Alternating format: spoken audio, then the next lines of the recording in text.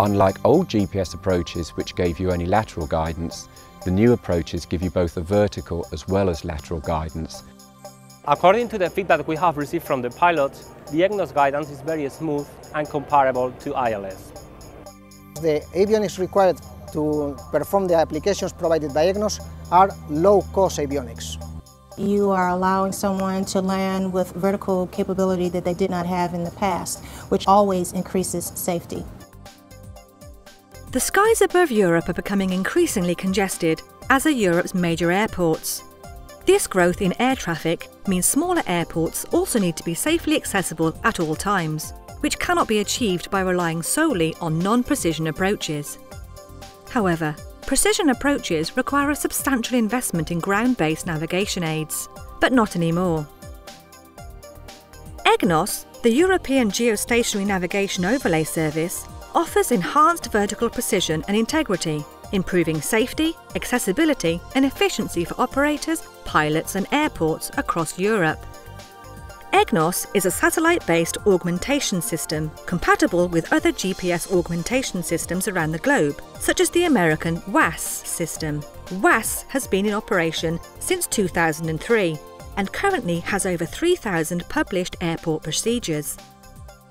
EGNOS is Europe's first venture into the field of satellite navigation and will be complemented by Galileo, Europe's global satellite navigation system.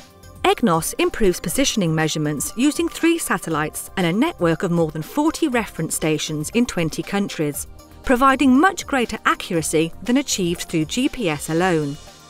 Here's how it works. Stations on the ground pick up signals from GPS satellites, which are then centrally processed. The accuracy of the original signals is determined, and factors such as ionospheric disturbances are taken into account. These data are incorporated into EGNOS signals and sent to its 3 geostationary satellites. The satellites then relay the signals back to users. The result is substantially improved horizontal and vertical positioning accuracy and data integrity.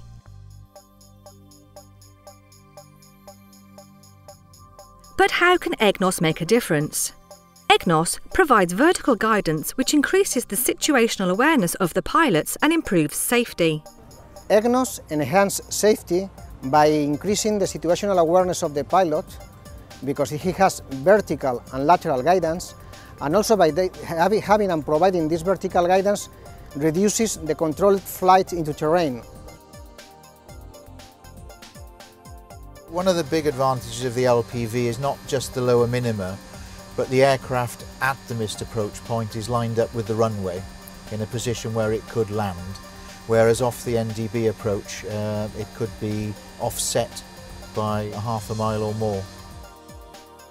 EGNOS can also act as a backup system for airports that already offer precision approaches and can reduce pilot workload. EGNOS provides also an added value at ILS-equipped runways as a backup system, for instance, in case the glide path is out of service. Another advantage is that you can do all your navigating in GPS mode. You don't need to be in VOR or localizer mode and then switch to GPS mode for en route and then back to VOR mode for the approach. You can do the entire flight in GPS mode, and that leads to lower pilot workload at an otherwise busy time during approach. EGNOS provides a cost-effective alternative to ILS Cat-1, offering a similar performance without the need for costly ground-based infrastructure and maintenance.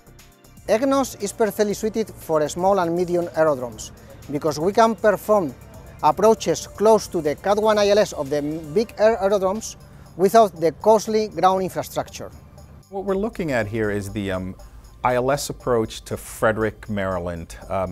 The minimum on the ILS is 684 feet, and if I switch over to the WAAS approach to the same runway, you'll see that the minimum there is 690 feet, only 6 feet higher than the ILS, practically identical for operational purposes. With EGNOS, lower decision heights can also considerably reduce costly delays, diversions and cancellations. This can even allow ground-based nav aids to be phased out, possibly reducing landing fees. There are no maintenance costs for the LPV procedure. You do not have to continuously do flight checks for an LPV procedure to keep the service maintained. All that is needed is an onboard EGNOS certified receiver, an adapted procedure for the runway end, and an adapted flight management system. EGNOS will enable us to cross the inversion layer, pick up the patients, and bring them to the hospital. Today we cannot fly through the high fog layer and have to rendezvous with an ambulance above the fog. This is time-consuming and does not benefit the patients. EGNOS will enable us to perform precision approaches directly to the hospital, thereby increasing efficiency and cutting costs. Most importantly, it is in the best interest of the patients. For larger airports, EGNOS can also facilitate safe and efficient handling of ground equipment. One of the main benefits enabled by EGNOS is the reduction in the approach minima. This reduction in the decision height can be translated into less disruptions, being delays or diversions to the alternative airport. The most important application we see for EGNOS are helicopter emergency medical flights to get the patient to where he needs to go. Today, we still have to abort many missions because meteorological conditions do not allow us to reach our destination. The increased accuracy and integrity provided by EGNOS decreases the decision height depending on local geography, initially to 250 feet and over time to as low as 200 feet. We can fly the WASP down to 282 feet above ground level, whereas the VOR to runway 14 and the NDB approaches both carry with them minimum altitudes of, I think, 600 and 800 feet respectively. With an EGNOS procedure, even small and medium-sized airports and heliports remain accessible in poor weather conditions, and EGNOS may open up approach paths to runway ends previously inaccessible due to local obstacles.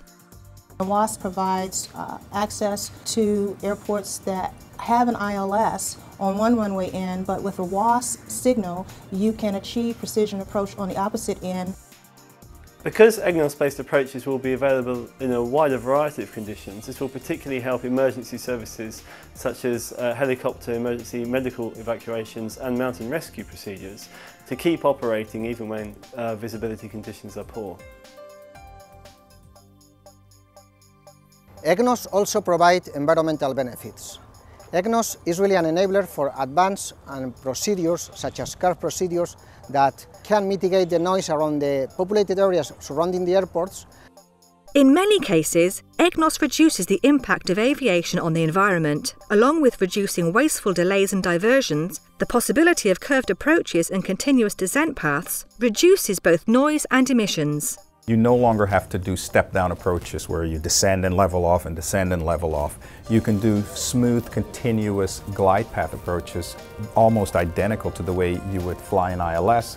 For helicopters, EGNOS allows approach procedures to be developed from any direction, thereby avoiding densely populated areas. One of the benefits of point-in-space approaches is that helicopters will be able to approach an airport from any direction and therefore will be able to keep away from houses as much as possible. EGNOS is the perfect solution for 4 sectors in aviation: regional airlines, helicopters, corporate aviation and general aviation, because we can perform advanced operations with low-cost avionics. There's no instrument landing system here in Alderney, and until recently the only instrument approach, as opposed to just being able to make a visual approach, was an NDB approach. Unlike old GPS approaches which gave you only lateral guidance, the new approaches give you both a vertical as well as lateral guidance, hence what the pilot has to fly is an ILS lookalike as opposed to the NDB. If 2 airports side by side and we had a WASP approach and our neighbor did not, there's no question that it would increase the traffic here. The EGNOS signal is free and here to stay. EGNOS was certified for civil aviation in 2011, and EGNOS procedures have been published or are under development at hundreds of airports across Europe. EGNOS-enabled equipment is widely available, with over 40,000 aviation receivers already in use. EGNOS can provide accessibility, safety and cost savings in a single proven solution by delivering high precision with a low investment.